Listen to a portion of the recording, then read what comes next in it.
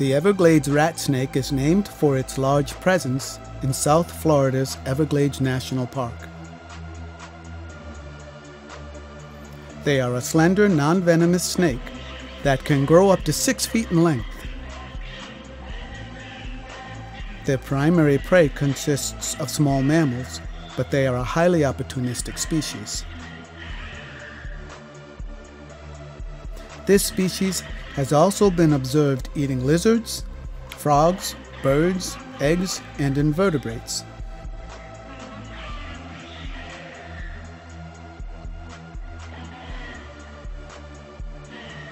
They subdue their prey using a method called constriction.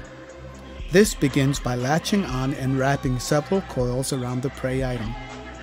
Then, by applying a large amount of pressure, they force the prey into a state of circulatory arrest.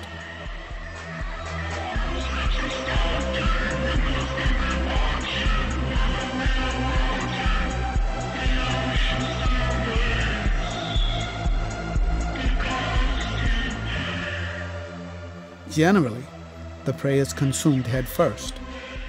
Contrary to popular belief, snakes do not dislocate their jaws to swallow their prey. Flexible bones as well as elastic tendons and ligaments bend and stretch, allowing the snake to swallow prey up to 5 times the size of its head.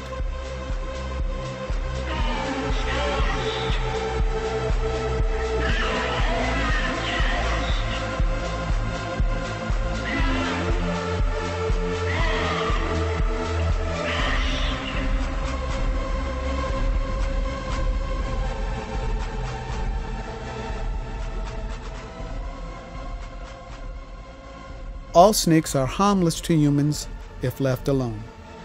The Everglades rat snake is no exception. Respect nature, and it will respect you in return.